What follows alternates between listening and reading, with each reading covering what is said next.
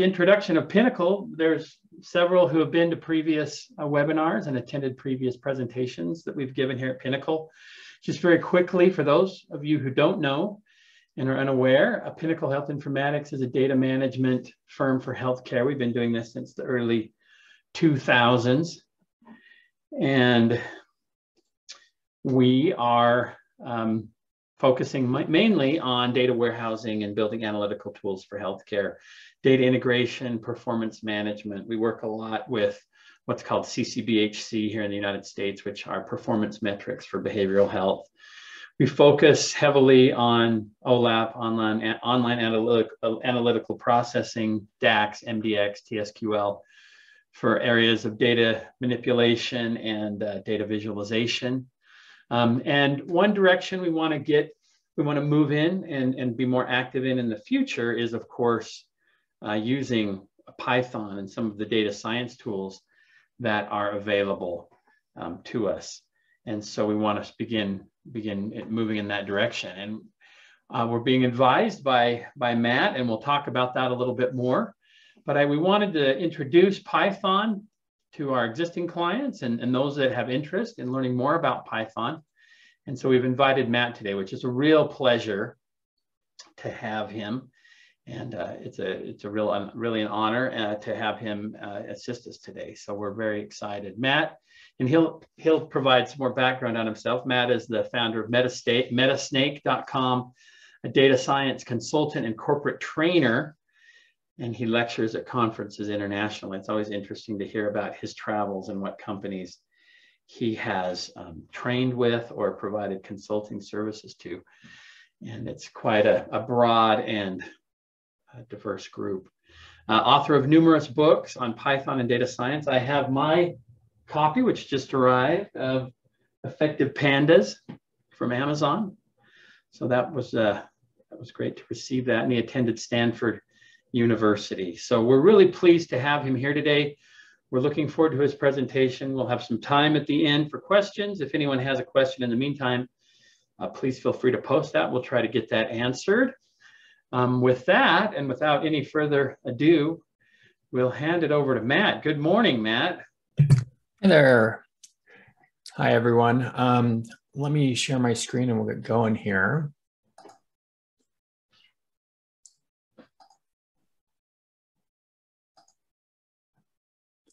Okay, so hopefully you can see my screen here. I'm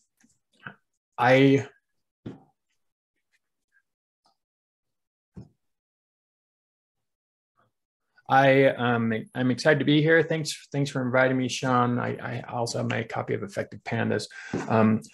I'll note that usually only my mom calls me Matthew, but I guess Sean can call me Matthew. That's okay. So let's get started here. Hopefully you can see my slides, which are not really slides per se, but are more a notebook, a Jupyter notebook. So it's great to have people from all over the world here. Got a couple people from Colombia, Cuba, all those from Colombia. I used to live in Colombia. I lived in Colombia for 2 years, so it's excited to be here. Excited for you to be here. So a little bit about me. I basically make my living, as Sean mentioned, selling snake oil. So I run a company called Metasnake. Metasnake does corporate training and consulting. So as was mentioned, I have a Stanford degree. I've been using Python for about 20 years, mostly in the data side. And I've written multiple books and consulted with multiple companies on Python and data science. So what I want to do today, let me bump up the font here so you can maybe see it a little bit better. What I want to do today is talk about, what is Python. I imagine most of you are pretty familiar with that. Who's using Python, what they're doing with it, what you shouldn't be doing with it, and how to leverage it. And then I think we'll have time. We'll throw in a demo after that. So I think you'll really like the demo there. So Python is a high-level language. It's actually not a new language. It's older than Java. It was created in 1990. It is open source. So one of the nice things about that, it's freely available. You can go grab it. You don't have to pay for it. There's also a large community that's working on it. in addition to the community that's working on Python, there's a large community of developers working on tools for Python. So one of the nice things about Python is once you adopt this platform, you basically are standing on the shoulders of giants. You get access to about 350,000 plus packages that you can leverage on top of Python. And so I'm going to be showing some of those a little bit later today. Probably the top language taught in schools these days, #1 language for data scientists, and very popular for other applications as well. Oftentimes people have said it's the second best language for everything. So people who know me know that even though, like I said, I sell snake oil for a living, I think it does a disservice to those who I'm working with or training to say that everything is peaches and cream in Python land. This is an old language. It was made in 1990, right? So there are things that, if Python were designed today, it might be a little bit different, but it is where we are right now. So people say it's the second best language to do almost everything in, which is kind of nice. Like if you want to do data science, you can use Python. If you want to make a web app, you can use Python. If you want to control servers, you can use Python. So there are other tools that allow you to do those things, but generally there aren't other tools that cross those domains, if that makes sense. Like Java's pretty good for backends, JavaScript's pretty good for backends and frontends, but really doesn't have any data story at all. And so Python is a language that, covers a large area, and for that reason, it's very popular. Who is using Python these days? Basically everyone. I mean, what do I mean by everyone? I mean, NASA's using it, Microsoft's using it, Google's using it, Facebook or Meta or whatever they're called is using it, Apple's using it. So the largest companies in the world are using it. A lot of startups are using it, and it's a great tool to have right now. So what are they using it for? Again, I mentioned some of these. If you're working with the cloud, Python is a great tool to work with the cloud. If you want to embed logic in a program, Python is a great tool to do that. You see a lot of vendors who sell fancy, complicated programs, and in the past they had customized scripting languages for these. Most of these vendors have now dropped their customized scripting language and moved to Python, just because why not leverage a language that everyone knows and everyone is learning? And again, you get access to a lot of things for free when you do that. It's also being used for Internet of Things, microcontrollers. So I've got up on my shelf back here, I've got a bunch of little devices that you can run Python on, right? And so not just powerful supercomputers, but all the way down to, little teeny things the size of business cards that you can run Python on. Like I said before, great for web applications, data science, being used all over the place for data science, some of the most advanced applications in the world. And it's also used for teaching as well. So why would you maybe not want to use Python? And like I said, I'm a huge fan of Python, but there are places where you might not want to use it. And if I were to tell you to use it in those places, I think that would reflect poorly on me. So Python is a slow language. It's not a fast language. So you might think that's kind of weird. Why is it used in data science, which is a ton of number crunching, if Python is slow? Well, due to libraries like NumPy is basically an abstraction that allows you to basically write C-speed code using Python. So leveraging libraries that abstract things but make things leverage modern computer architectures, you can basically get very fast speed, close to C speed, by writing Python code. And you have libraries like Pandas and NumPy, or Pandas and scikit-learn and SciPy that are built on top of this. And there's a whole ecosystem that basically allows you to manipulate numbers very quickly. So again, I'm going to be demoing some of that later.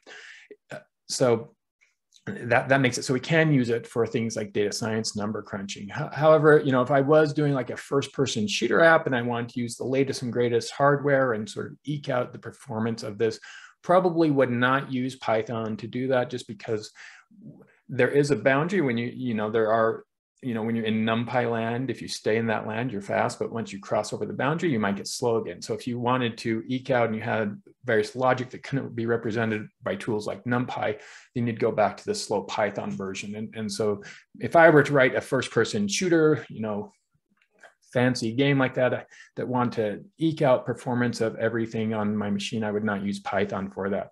Also, Python doesn't really have a strong phone app story, and I have done some phone development. There are some cross-platform products, but generally most big people who are making apps for their phone tend to, write it twice, right? They write it once for Android and write it again for iOS using native tooling rather than something like Python there. So there are things that try to do that, but again, I probably wouldn't bet my business on doing that in Python per se. And then there's things like this thing called the GIL, which is a global interpreter lock. This is an artifact of Python being, kind of an ancient programming language and how computer architecture worked when Python was created. So this basically limits Python from scaling out to multiple cores, even though it supports threads. So there are ways around this, and I'm not going to get into that today. But again, Python is not a perfect language, but it is a pretty good language, and it's very popular today. So how should you leverage Python if you're not leveraging it? Well, I mean, one thing is you can train up on that. If you have a business, you might think what makes business sense to leverage Python for. So if you have existing code and it works and you want to port it to Python just because you want to port your existing code to Python, I would say that probably doesn't make business sense, right? But if you have something that you need to do some fancy analysis with, you want to leverage the latest techniques in machine learning, it would probably make sense to leverage Python to do that, because again, Python is where the action is happening right now. You can certainly hire experts to do that. And by hire, I mean, try to go out and sign them to a job, right? So like the creator of Python just came out of retirement to go work for Microsoft. I'm sure Microsoft offered him quite a bit of money and or stock to do that. So that can be kind of difficult, right? To hire an expert or someone like that and compete with Microsoft for that. Certainly there are consultants, right, who will help you get your Python up to speed. And another option is training up. And that's sort of, I'm sort of in those last two buckets. That's what I do. I generally go to big companies who have people who want to use Python, or they want to use Python more effectively, or they want to start telling lies with data, and I help them do that. So like my Effective Pandas book is all about being able to not just know what Pandas does, but to take real world data and then use Pandas to apply analysis to that.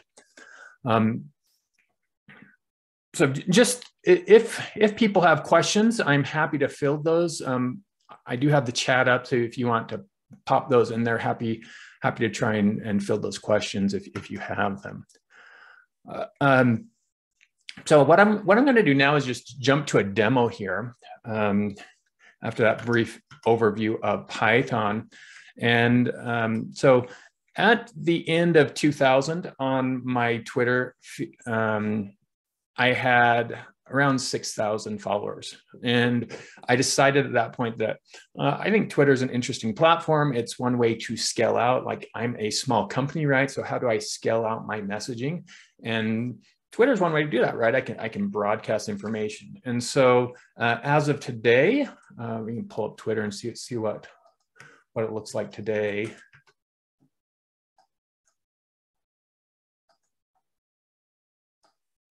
Okay, so as of today, I have 71,000 followers, right? So over the course of I guess about 2 years, sorry, this is the end of 2000. Twitter didn't exist in 2000. I meant 2020. Over the course of 2 years, I've got almost 60,000 followers, right?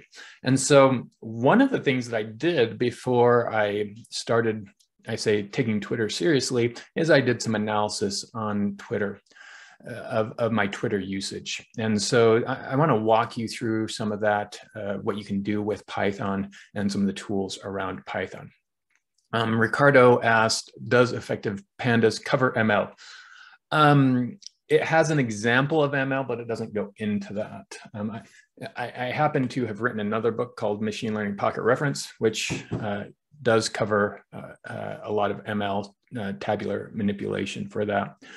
Okay, so let's go through this little analysis. I just want to sort of show you some of the things that you can do with Python here. So I'm going to load a library called Pandas, and that's what my most recent book was. But Pandas, in short, is a library that allows you to manipulate tabular data.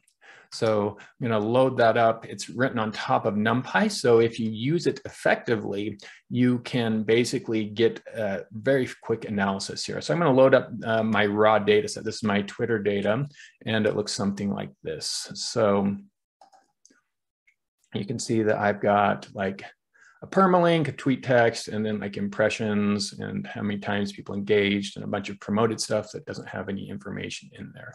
So this is some of the data that I want to analyze here. So I'm going to show you some of the things that you can do.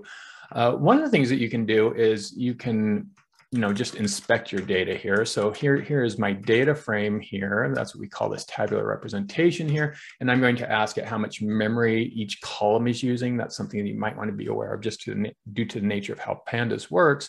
And this returns a thing called a series, which you can think of as a column from that data frame here. And if I want to sum that up, I just say sum on that. This tells me the number of bytes that this is using. So this looks like I've got like 4 megabytes of data here. So not a particularly large data set.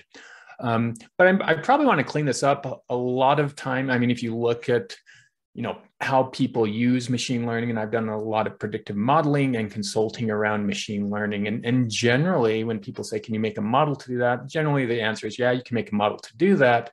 The question is, is the model useful? And that's a little bit harder to realize. And the problem with it generally is because you have to prep the data and get into a place where you can start modeling it. And so just because I have my raw data and Twitter provides raw data does not necessarily mean that your data is in a place that you can throw it into machine learning. So what I have on here on this example here is just some steps that I've taken to clean up my Twitter data here. So I'll just sort of walk through these maybe. And this is a thing called chaining. So this reads like a recipe. Okay, so the first thing I'm going to do is I'm going to take my data frame. There's my data frame. Okay, the next thing I'm going to do is I'm going to rename the columns. So the columns have spaces in them. You can have columns with spaces in them. It just makes it a little bit more annoying to do some things. So I'm going to rename those and get rid of the space. You can see that spaces went to underscores after that. So tweet underscore ID. The next thing I'm going to do is I'm going to drop some columns if they have promoted in them. If you notice, there are a bunch of promoted columns. I don't promote things on Twitter using their platform, so I don't have any information in that. So I'm just going to drop that. And if I now scroll over here, you can see that there aren't any promoted columns. Okay, so the next thing I want to do is I want to drop some more columns. So I've got some other columns in here that I want to drop. So I'll just drop those as well. And the next, And the next thing I want to do is I want to make some new columns or update some columns. So I'm going to make a column called impressions, just converting the impressions column to a unsigned int 32. So by default, Pandas is going to use a int 64. So I'm just going to do that, and you can see that that gives me that back. Same thing for engagements. Going to change the type of engagements. Then I've got a thing called a dictionary comprehension here. I'm just going to change a bunch of types to uint 8s. Basically, the intent here is to save some memory. I'm going to change some other things to uint 16s. We'll just run that, make sure that works. I'm going to change this permalink to a categorical. Looks like that works. And then I'm going to come down and just look at my memory usage and sum that up. So we were at, what were we at? 4 megs, I think. Yeah, we were at 4 megs, and now we're at like 1.9 megs. So this cleanup has not only made my data a little bit better, but also it's using about half the space now. So I can go through steps like this to clean it up. And so after I've done something like that, one of the nice things about Pandas is I can come to a notebook like this and I can clean up my data. If my boss asks me, like, where did this data come from? I have this recipe and I can just track my data through that and figure out what's going on. So I'll generally have something like this at the top of a notebook, and then I'll load my raw data, And then I'll have a function like this right after this to clean this up. So this is a little bit more involved. I've got a few more columns here. I'm creating some features from my columns. Like I wanted to know, what time of day I tweeted at, whether I'm replying to something, the length of that. I had heard that if you have longer tweets, people like them more. So I have the number of words. I also have Unicode. I heard that if you include Unicode in your tweets, that people like them more. The hour, the day of the month, the day of the week, whether it's an @ tweet, if it has new lines, how many lines it has, how many people it mentions, and if it has hashtags. So you can run that and create your new data here. So this, again, is creating from my raw data, this new data set. Okay, so there are some questions here. Let me maybe go through these questions here, and then I've got a little bit more on my demo that I'd like to go through. So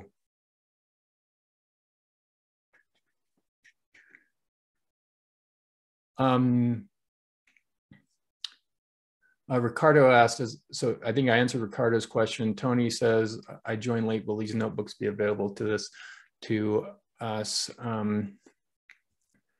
Yeah, I'll either make these available to people who have effective pandas or work right away with Sean to get them available. A question here, who would you recommend your courses to versus the corresponding books you offer on the same topic? Are courses just more hands-on with exercises? It's a great question. So I wrote a blog post about what I think are the most effective ways of learning. I think books are great in that they take you through a path. Courses are also good as well. Courses tend to be a little bit less detailed and, as you mentioned, a little bit more hands-on.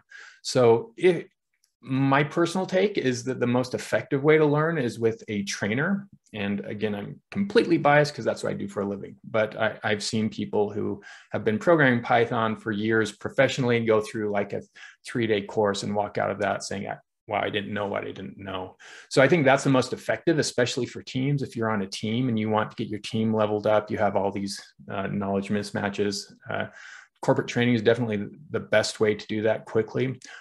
Books and courses are also good. I think with books, you just need to make sure that you practice, right? And with a course, I mean, the same thing happens. My courses have labs and they have solutions for the labs, but a lot of people don't do the labs. If you don't do the labs, it's going to go in one ear and out the other. So you need to figure out what works for you and what's sort of the carrot that will incentivize you to learn this material. If you just read about it or watch me do it, but you never do it, it's going to be really hard for you to master these tools because they can be a little bit complicated. Okay. Evan says, VS Code Editor has a Jupyter Notebook extension. Observe that Jupyter Notebook on Anaconda is sometimes slow. Question, is VS Code better than an option than Anaconda based on your experience? I don't use VS Code, so I can't really comment on that. I mean, I know that like PyCharm has a Jupyter extension, VS Code has one, Emacs has one. Was this Evan? Yeah, Evans. So Evans, I do a lot of training and I don't want to like push clients to say that you have to use VS Code. I think editors and environments are somewhat personal and sometimes there's business decisions around those. And so I think Jupyter is actually fine. I've taught Jupyter thousands. It tends to work fine. I'm trying to think of cases where like VS Code would be faster than Jupyter. It might do some things faster like IntelliSense or something, but the kernel should be the same kernel. Let's see, here's another question.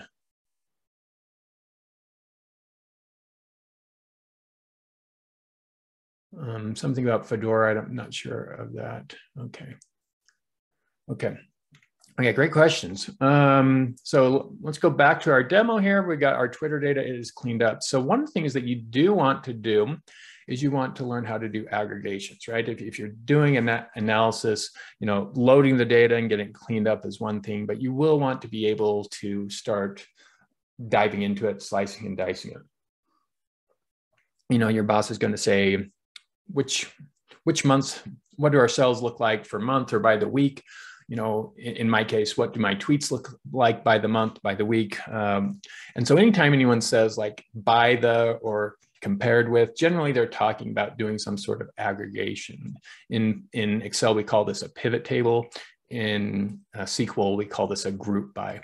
So let's look at how we would do this using pandas. Pandas certainly can do this. So I've got my Twitter data. I'm going to say I want to find what happens at the year level. So I'm going to say I want to group by the year. I've got the time column. Note that this time column is just a date time, but using pandas, I can easily pull off the year from that. So I'm going to group by the year, and then I'm going to take the mean. This is going to give me back a data frame. In the left-hand side, you see the year, and in each of the columns, you see all the numeric columns and their mean for that. I've written this as 4 lines of code, but legitimately that you could write this on a single line. It's 1 line of code to do this. So once you have this construct and you understand this, you can start doing pretty fancy things. I can say, well, let's just look at the impressions by year. So here's the impressions by year, and you can see that I had like 3x amount of impressions in 2021 versus 2020. And then you can do even fancier things. I'd say I'm going to group by the time column, but I want to do this 2-month frequency. And I'm going to pull off impressions and replies. And let's just pull off the median of that instead of the mean here. So that's what that looks like. We have impressions and replies at the 2-month frequency. You can see that this is January 31st. This is March 31st. But if I want to look at like 3-month frequency, I just change that to a 3 and it's a 3-month frequency. Or I can change that to 6 months or whatever and get those frequencies if I want to. If I want to change the columns I pull out, I can just change the columns I'm passing in. If instead of looking at the median, I want the standard deviation, I can stick on the standard deviation. If I want to plot this, I just tack on a plot here at the end, and that gives me a plot each column against the index there. So really powerful once you've got this figured out. You know, if you want to plot the mean, what the mean looks like, here is the mean for each month. Whoops, there we go. Here's the mean. So you can see that, you know, somewhere around this July, crazy mean of impressions. And this is probably, actually, not probably, it is not normal data. So probably looking at the median would be a better metric for a central tendency there. And you can see that, you know, it looks like my impressions are going up over the past year. So that's good to know that apparently something is working there. Now, I showed that you can say like 1 month, 2 months, 3 months. You can also do things like this where you say 7 days and 5 hours. So if you do that, there you go. Here is 1 day, here's 7 days and 5 hours later, right? And you can say mean or whatever aggregation you want. You can plot that if you want to. So this is the 7-day, 5-hour mean aggregation. Again, legitimately 1 line of code, but I've written it like this. Makes it really easy to debug and step through, figure out what's going on there. Here I'm going to do another syntax for that. You can use pivot table instead. So if you're familiar with Excel, Pandas does have the ability to do pivot tables, which is basically the group by, like I said, but we're going to say in the index, we want to stick in the time at the 7-day, 5-hour frequency, whatever that is. And in columns, we're going to stick in this is Unicode. Maybe I want to look at how Unicode, remember I said someone told me that is Unicode. If something's Unicode, it tells you, gives you a better indication of how people will respond to it, right? Apparently more people will read it if it's Unicode. So I'm going to pull off the impressions and replies. And our aggregation by default, the pivot table does a mean aggregation. So this is the mean of that. This is a table. It's kind of hard to tell what's going on in a table. Humans aren't optimized for looking at tables. So what we like to do is just plot it, right? We are better at looking at plots. And there you go. And you can see here pretty clearly that it looks like, you know, when I post Unicode, I get better impressions there. Now, again, this is using by default the mean ag func here. So if we want to look at median, we just come in here and say, look at the median instead, and tells a slightly different story. So apparently I have some outlier data that is Unicode that gets a lot of views, right? But gets a little bit fuzzier here if we look at this going down here at the 7-day level.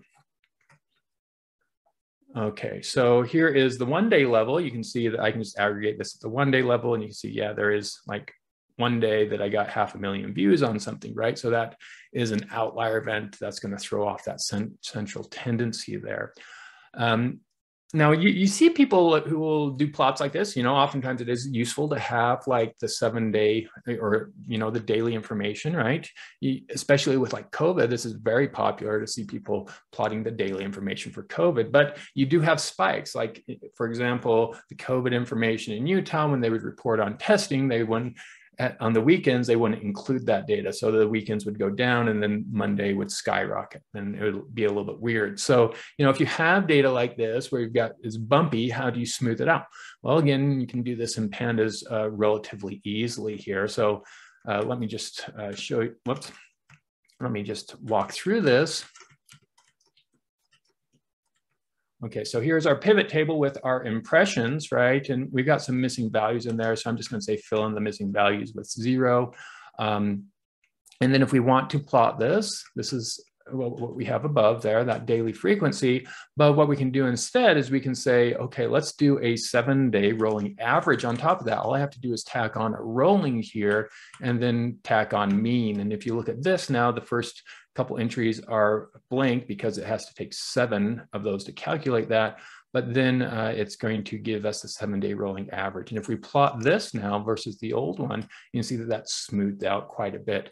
Now it's maybe still a little bit hard to see. Maybe we do want to zoom into this. So we can use some pandas to say, I want to slice off the index values that go from June through September of 2021. And if you do that, you can see that there is June through September of 2021. So we built up this chain of operations.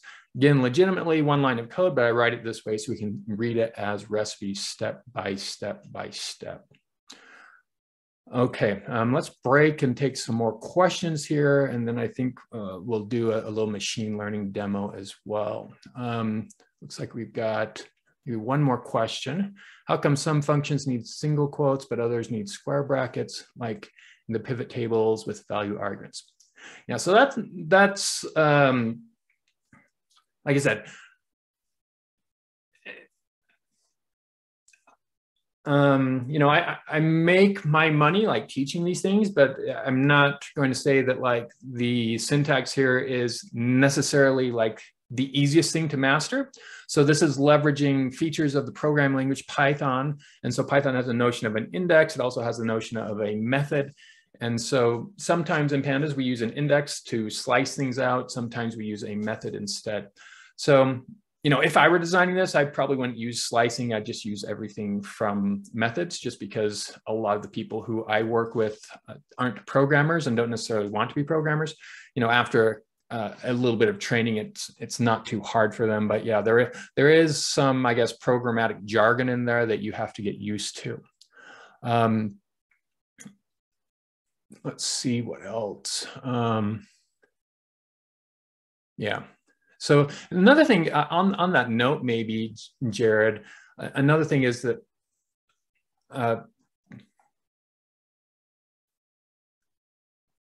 okay, hopefully you can still see me. Can you still see me, or am I frozen?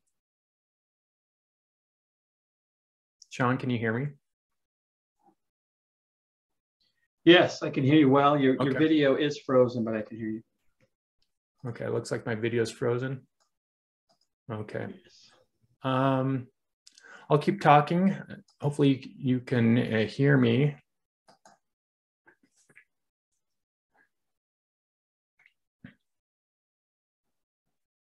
And let me switch my video here. Not sure what happened to my video.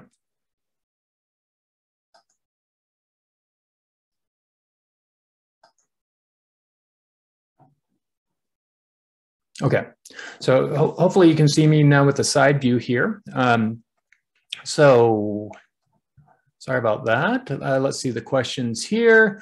So we answered that one about syntax. Jose says, you mentioned everyone is using Python. It's the language of universities are teaching. Do you have any advice how to remain competitive when there's a lot of Python developers? So great question, Jose. Generally, I'd say if you're looking to get into like data science or development, you're going to have to bite the bullet and just realize that you're always going to have to be learning. So unless you want to be like stuck in doing COBOL or something, there's always going to be new stuff to learn. So what do I say? I say focus on, you have to look at it as an investment from my point of view, right? Where should I spend my time? Where will it make sense to spend my time? And maybe you couple that with your interests and the business interests. Hopefully your business is providing you some sort of training so that you are competitive. From my point of view, that's in their best interest to make it so that their people are using modern tooling and know how to use it effectively, right? It's kind of, investing in training, it has a very high return on investment because people can be really productive afterwards. Let's see. Okay, a lot of people are said I'm frozen, so hopefully you can see me now. Let's see. Mokhtar says, a question, have you ever tried to embed Jupyter Notebook that does Python analytics on a website for learners to experiment? I mean, I use Jupyter for training all the time, Mokhtar, so I guess yes. Find the COBOL pipeline for Python, yeah. I guess that's a good point. Let's see, Greg says, do you normalize your data often? Was that included in your chained operation? I'm not quite sure what you mean by normalize, Greg, since that has a specific meaning for statisticians. But I didn't really change the values in the data. We're going to do some machine learning in a moment here. And so I am going to standardize the data to get that.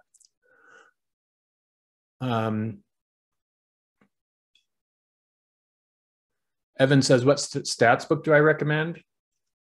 If you want to be a statistician, then you should look into stats. So I'm not a statistician, and I'm a programmer by trade. So I think you should have a basic stats understanding, but I don't know that, unless you're looking to be a statistician, I don't know that you need to have deep statistical understanding. I think it's good to be a subject matter expert in your data and have some basic stats and know how to do visualizations and do some summaries. But unless you're looking to be a statistician, I wouldn't dive too deep into stats personally. Abdul says, how to be good in ML who doesn't have much experience in math. I mean, this is sort of similar to the stats question, Abdul. I mean, people look at this from different ways. Some people are like, you need to have deep understanding of math, do machine learning. The truth is that the libraries are all out there. They're implemented. Someone's done the math for you. I mean, I actually had this conversation on Twitter this morning. Like, so the last time I used calculus is tutoring my kids in calculus, right? I mean, I learned calculus in 1993, and I've never used it for work, right? So does that mean that you'll never use calculus? No, but I mean, sample size one, but you know, if you want to get into data science, I don't think you need to have strong math per se. I mean, I think it is good to understand the math. You can understand the linear algebra, what's going on, or the calculus of gradient descent, but someone's already implemented that for you. So if you have an understanding and you know how to evaluate your models and your models make sense from a business case, for me, that's where the money is, not that you can like claim some statistical or mathematical rigor about what you're implementing. I mean, if it makes you money, I think that's where the value lies. Jake, focus on the outcome. You need to achieve the language as a syntax. A great program in language X might not be the one that's most competitive to deliver the outcomes. Yeah, I think that's a good point, Jake. Ricardo says, what would you recommend for people getting started in data science analysis? Again, I'm highly biased there, Ricardo, right? I mean, I write courses on that, on getting started with programming, getting started with data science. So at a high level, you need to know how to program, right? You need to understand, you know, data science and analytics. It's a pretty wide space. You need to know what you want to do in that. And, you know, it's getting more and more, I guess, specialized as we speak. So talk to someone who knows who is doing what you want to do, and maybe ask them for hints on how to get into that. But yeah, at a minimal, you need to program, you need to have basic understanding of algorithms and what they're doing, and then you need to have a portfolio.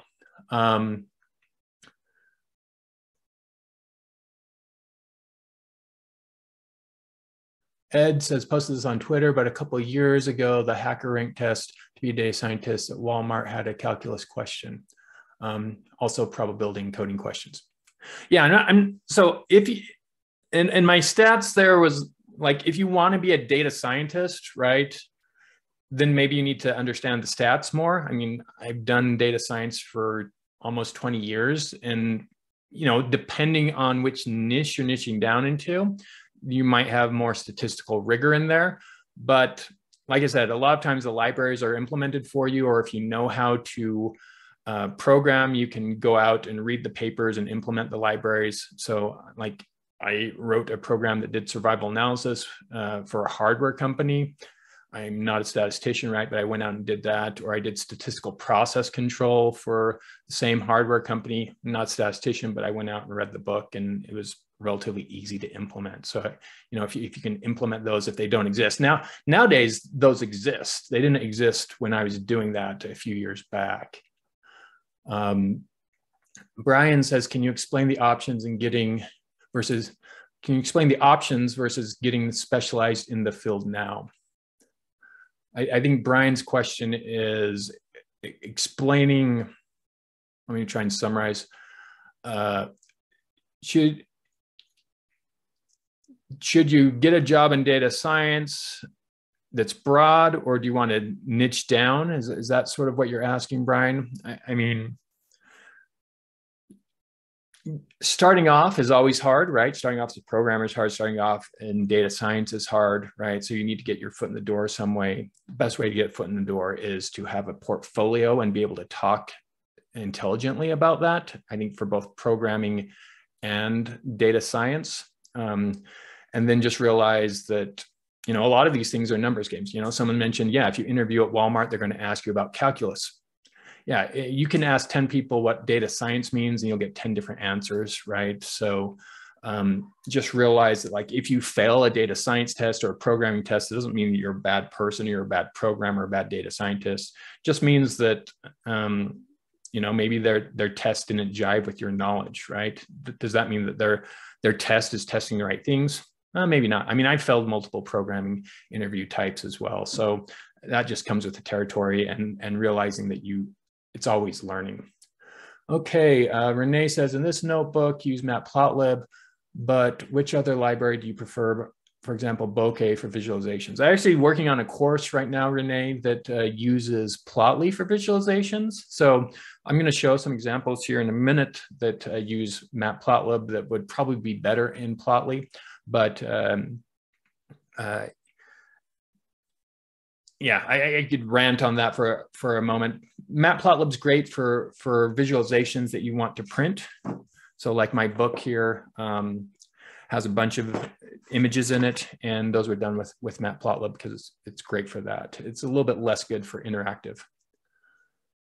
And Juan, do you know of any group where I can share my code to receive feedback and improve it? Sure. I mean, just post your code on Twitter and say that it's the best code ever, and then people will critique it.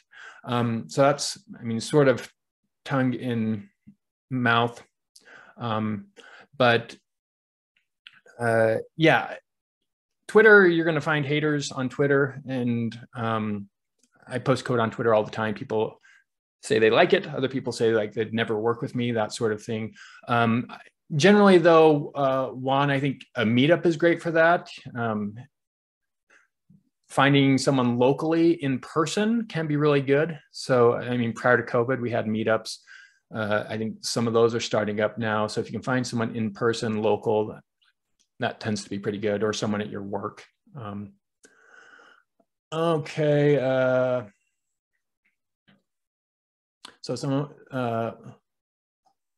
Mokhtar says, I actually teach data science or Python and Pandas where I live in Senegal. What tech stack do you recommend right now, from Pandas to Matplotlib, NumPy? I mean, the basics. again, you're always going to be learning, but the basics are there, and the basics are what people are using. So I don't think you can go wrong with pandas and matplotlib right now. And if you need to learn something else, if you've learned those, you'll be able to learn something else. Sanders, I want to become a data analyst. Is learning pandas enough, or should I learn PySpark as well? So I've never had to use, I've written a course on PySpark, but I've never used it. Like, none of my clients have ever asked me for that. Doesn't mean that it's not useful. I mean, certainly there's a huge company around PySpark or Spark. So it doesn't mean that there's not utility for it. So my answer maybe would be, do you need to learn PySpark?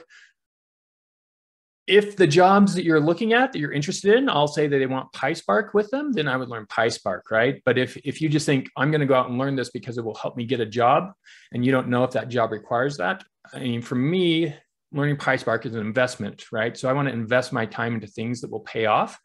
And so maybe go out and research what jobs you want to do and see if PySpark is a requirement for those before spending a lot of time doing that. Sean says, be a presenter. Meetup, maybe be a presenter. Maybe we can do this now. I think Sean is saying that someone should post their code and let me critique it right now. Not quite sure, but okay, I'm gonna jump back to my code here. We've still got a little bit of time, so I want to give my machine learning demo here. So I'm going to be using scikit-learn, and we're going to be doing what's called principal component analysis. The idea here is, if you look at my data, I've got, I don't know how many columns I have here. Let's look at it. twitdf.shape. Okay, so I've got 30 columns here. Humans aren't great at visualizing high dimensional data. I can visualize 2D pretty well, 3D, okay. Anything above 2D is kind of hard to visualize, especially because you're like putting it back onto like a two-dimensional plane. So, we got quite a bit more than 2D here. How could we visualize this? And one of the techniques I like to use is called principal component analysis. I'm basically using linear algebra to do a linear combination of the columns that make up the most information. So I'm not going to jump through this code too much here, but I'm going to take my data frame here. I'm going to drop a few columns that have text. Most machine learning algorithms don't really like to work with raw text. And then there's a question about normalizing my code. I'm going to do what's called standardizing it. It has a specific meaning for statisticians. It means you give it a mean value of 0 and a standard deviation of 1. This is coming from the scikit-learn library. I'm going to stick this back into a pandas data frame. And then I'm going to, after I do that, I'm going to run PCA. This is also coming from the scikit-learn library. And I'm going to get this XPCA thing out of that. So that looks like it ran fine. The output looks like this. So I have the principal components for each row. So each row here is a tweet, and I have the principal components. So it says principal component 0. That should be, Python is a zero-based language. So most statisticians or machine learning people would call that principal component 1. But those are the principal components. What this is it is a linear combination of the weights and the original columns that represent the most variance. So that might be a little bit hard, but I'm not going to get into the algorithm too much here, but you can check out the math if you want to. But one of the nice things about this is that you can use this for dimension reduction. Remember, we have a lot of dimensions here, and I can say, well, instead of having 25 dimensions, if I want to capture like 80% of the information here, I only have to use like 6 or 7 columns, and I capture that.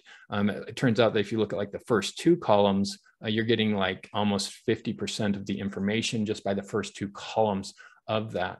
So what I can do is, with that information, I can look at the weights. So when you calculate principal component, you also get the weights that are associated with them. And the weights are what you would multiply each value from and sum those up to get the principal components. And if you think about this, we've standardized the columns there So the weight that is the highest means that that column has more impact for the principal component. So here's principal component 1, the weights of these, and they can be negative or positive. But basically the tallest bars here, either negative or positive, mean that those components have the most influence on that weight. So you can see that our first principal component is composed mainly of like engagements, impressions, the red thing, retweets, brown and purple, likes, user profile clicks, light blue and blue, expands and follows. So it looks like principal component 1 is a representation or a proxy for how successful a tweet was. You can see these other ones where there is not much weight here. Now there is something that is negative here, but it's a slight negative, like whether something is a reply or not. Now let's look at principal component 2. Principal component 2, the big thing here is this red one, which is whether something is a reply. We also see a blue down here, which is an @ tweet. So replies and @ tweets are similar. And we see some bars going in the negative direction. That means that they, if something is a reply, apparently the length is at odds with reply. So apparently if I have a reply, it will be short, is basically what I'm saying. So this looks like the second one is whether something is a reply, or the length is also sort of a proxy for that. Interesting. So interesting thing about this principal component analysis is like, we just fed the data into this algorithm and it comes out and says the most important thing in your data is basically, or what represents this component here is basically how popular a tweet is for principal component 1, what represents principal component 2, which has the second leading amount of information in there is basically the length, or whether it's an @ reply. So what I can do is I can plot this now, and you can do a scatter plot here. So this is basically representing almost 20 dimensions in 2 dimensions here. So again, the x-axis is how successful something is. This y-axis is whether something is a reply or the length of it. And you can see that we have these little dots here, which look like outliers. And remember, there were outliers in my tweets, right? Some of those tweets that got to 500,000 views, right? Which would be this one right here. Yeah, that's going to push out that quite a bit, because if this is representing, if this X direction is representing views, that is an outlier, and it's going to pull that out. So what I can do after I make this plot, and this plot is all done with pandas, I can color it. I'm going to say, let's color it whether it is an @ tweet. Okay, and I'm going to zoom in a little bit, and you can see that the top part, so this is, we're zooming into this area right in here. This top part here is whether something was a response, and then these other ones were replies. So that sort of breaks apart our tweets and lets us be able to see them at that length. We can also color this by length. We saw that length was also a proxy there, and you can see that the lighter is the longer, and the darker, or sorry, yellow is longer and purple is shorter. So I'm not zoomed in here, but if I zoomed in, we could sort of see that a little bit better. Maybe let's copy this piece of code to zoom into that. And there you go, you can almost see like a smooth gradient sort of going down there. So shorter tweets on top, and this top section up here, remember when we looked at this, you can sort of see this happening again. This top section is your replies, these are your non-replies, and you can sort of see that this is your replies, and this is the long replies and the short replies, and these are your non-replies. You can see sort of a clustering going on there. You can also see, like if instead of doing length here, we did like impressions, we should see the coloring go in the x-axis rather than the y-axis. And you can't really see that. All of these are sort of lower impressions. If we spread this out a little bit, yeah, still a little bit hard to see, because those high impressions with that outlier behavior, we're basically pinning that color down at that end. So it's a little bit hard to see. If we get rid of this, you will see that there's the yellow, there's the green, here's the blue, right? And then everything over here is purple due to the outliers. Okay, and you can also like color this by hour. And if you look up at the weights here, hour is this gray one here, and you can see that like, yeah, hour doesn't impact either of these principal components. And so if you color by hour, it doesn't impact those at all. So our, at least for the first two principal components, was not particularly important.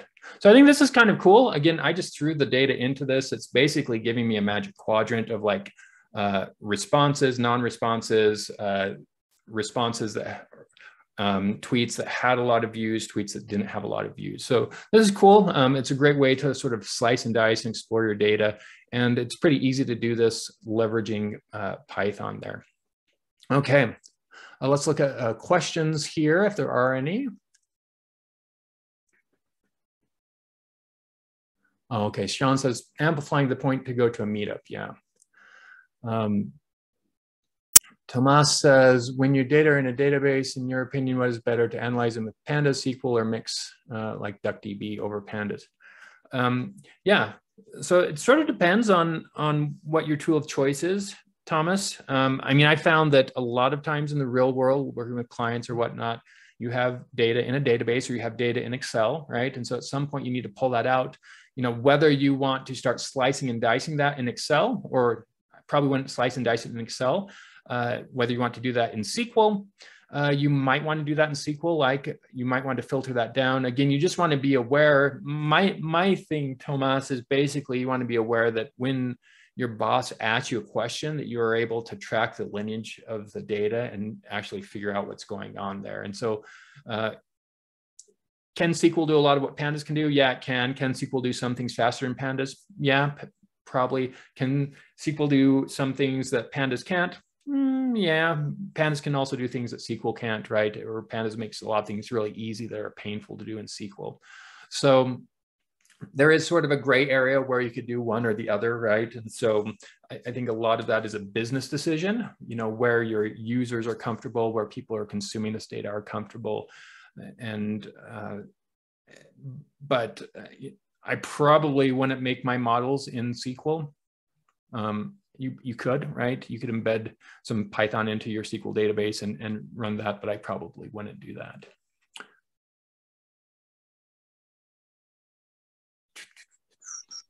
Matt, we had one question from Zach. I don't know, it didn't appear in the regular thread, but he just said, curious to know your thoughts on also taking the time to learn Julia for data science work. Yeah, that's a good question, Zach. I mean, people say like, should I use R or Java or C and maybe Julia? So again, Zach, I'm looking at this as an investment, right? And so, you know, can I learn R? Can I do a lot of the things that I can do with Pandas or Python with R? Yeah, probably. At least from the data sciencey side, I can. You know, if I want to start interacting with cloud servers or I want to write a website, it's going to be a pain to do that in R, right? And it's pretty simple to do that in Python. But also, if you look at just like the number of jobs and, you know, where things are headed, there's a lot more in Python than R right now. Now, your question about Julia is sort of like, here's a modern take on Pandas or a numeric processing library or language that we can sort of start over from scratch and not have to deal with like Python's issues or whatnot. So should you learn Julia? I mean, from my point of view, if there's a business reason to, again, I don't see the jobs for Julia right now. Like if you went out and learned Julia, would you be able to go out and get a job with it? I don't know, right? I don't know anyone who's working with Julia in industry. Not to say that you can't. I mean, I guess I know some people on LinkedIn, but like people who I interact with, you know, and my connections are obviously pretty biased. They're in the Python realm and also like here locally in Utah. I know a lot of companies or whatnot. I don't know anyone who's using Julia at this point. So, I mean, it's something to keep your eye on. But there is a lot of code in Pandas right now. And I mean, maybe this is a little blunt, but you could say like Pandas is sort of getting into like COBOL land where there's a lot of code. People don't necessarily want to migrate that code to Julia, even if Julia had the ability to do that. I mean, you're seeing tools like Modin, which is an implementation of Pandas that like improves on Pandas, but it's basically an implementation to the degree that they will like replicate bugs in Pandas, because there are large clients who are using Pandas and they don't want to migrate to Julia, right? They want to keep all of their 500,000 lines of pandas code working. They just want it to run faster. So yeah, that's kind of how I would approach that, as you know, looking at it as an investment. Okay, Jared says, Julia seems to be for scientific computing, physics, climate. It does tabular data very well. It's specialized. Yeah. Alistair says, Python is useful in AWS cloud. Yeah, certainly. Renee says, what about Dask? So Dask, if you're not familiar with it, Dask is basically a way to scale out computation of pandas. Pandas is what I call small data. You need to hold your data in memory. Dask lets you basically scale out to disk or to other computers. So yeah, that certainly is an option. If you need to scale out, you can look at something like Dask or even this modem project or PySpark, right? Or Spark. Spark actually just came out with a Pandas API. This is, I believe, their third attempt at like replicating the Pandas API there. So certainly there are other options as well.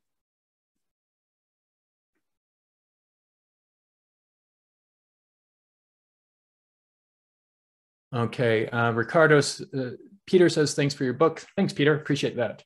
Ricardo says, what's your opinion on XGBoost versus scikit-learn? I mean, at this point, scikit-learn basically has the histogram booster, which is basically an implementation of light GBT, which is very similar to XGBoost. So you're getting, I mean, they're not exactly the same, but they're very similar, right? So, and the other thing is, if you know how to use one, you can use the other, like the interface is the same. So my take on that would be, you know, try and model them both. And if the model performs slightly better in XGBoost or scikit-learn and makes sense for your business, use that model. Somewhat a pragmatic approach there. Okay. So here is my biased recommendation. Again, I've said that I'm pretty biased here. I'm a huge fan of live training, right? That's where I've seen people really start to master these things. And you can basically cram a semester into 3 days and get very productive with that. After that, you know, I would supplement that with interactive training like courses or books. To cover specific topics. And then, you know, if you're at a company and hopefully your company is investing in training and investing in learning, and you might want to, you know, start a center of excellence inside your company, right? And have brown bag lunches or Zoom calls, right? Where you do book clubs and discuss tools or libraries. So those are some recommendations if you want to start being a master of these things. Now, if you are interested, I do, like I said, I offer live training for Python and data science. Like I said, I've done this for NASA, Netflix, some of the biggest companies in the world. Happy to work with your company if you're interested in that. Reach out for that. I also am offering consulting packages around pandas. So if you are interested in leveraging pandas and want to do some of the stuff that I've done here, feel free to reach out. Metasnake is offering consulting packages around pandas. And then we are working with Pinnacle Health to provide Python Health Informatics as well. You can contact me if you're interested in some of these offerings, Matt at Metasnake. You can reach out to me on LinkedIn as well. You can find me there. As a bonus for everyone who stuck around here, if you use this coupon, book20, and go to store.metasnake.com, that will get you 20% off Effective Pandas. So with that, it's been a pleasure. Thanks for joining us today. Great questions here. I'll let Sean take us out of here. Thank you, Matt, so much. I think I speak for the group that this was an excellent use of our time, and everyone, I think, got a lot out of it. So we sure appreciate everything, Matt. I've got my Effective Pandas. I'll probably be asking for an autograph soon when I see you next time. So thank you. Up on the screen, I've got a list of the contact information for Matt, his different avenues of contact. Here at Pinnacle, we're excited to do more with Python, and looking forward to work more with Matt in the future. We thank everyone for attending today. Thank you so much. Thanks, everyone.